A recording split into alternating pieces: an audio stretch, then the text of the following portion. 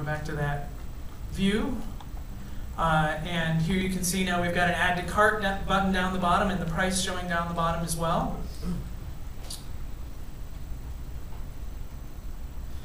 And we can add the block. We need to add the block for the shopping cart. So when users add stuff to their shopping cart, the block will show up in the upper right-hand side. Save that. And now you can see we've got one item in our shopping cart because we clicked that add to cart. So many buttons, options. Yeah, so Acquia Prosper is using this, using Skinner to allow us to sort of choose the look of that block. And so we sort of change it a little bit there and save.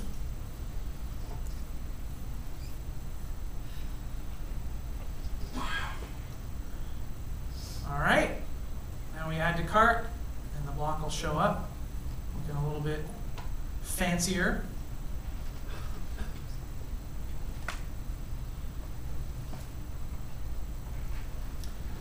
And here we go. I mean, we've got the ability to add stuff to our cart.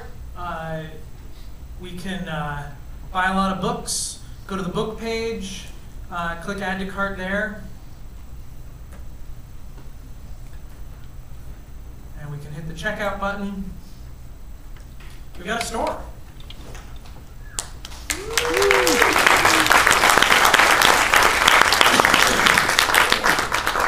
Thanks. I've got one more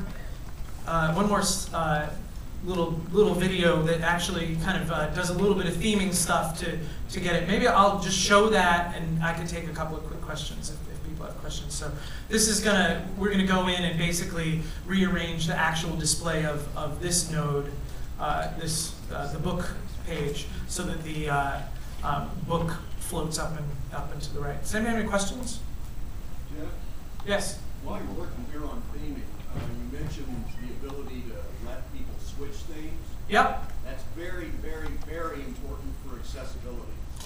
People should use that more, and have a theme that looks the way you want it to look, and then at least one that's a high contrast theme. It might be very plain, but people who can't see shapes. You don't think that CSS style switching would be a better solution for that?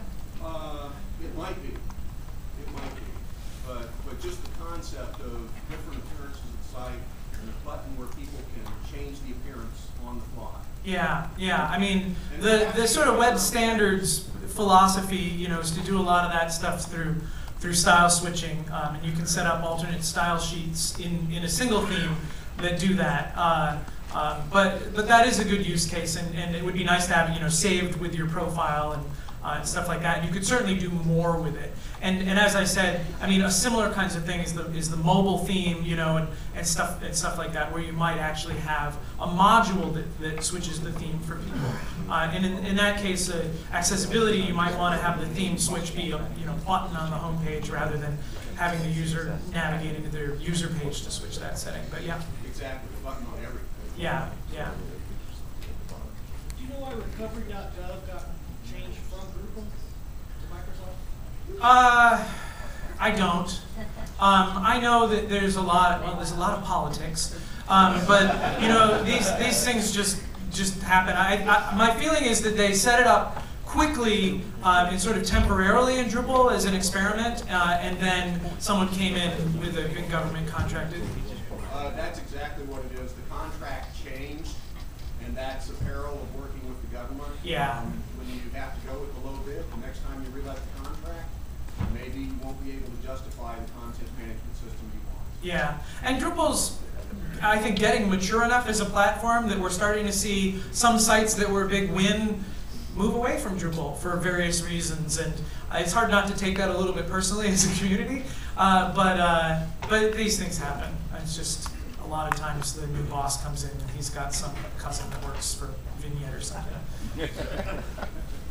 We're done. Ben Finkley, everyone. You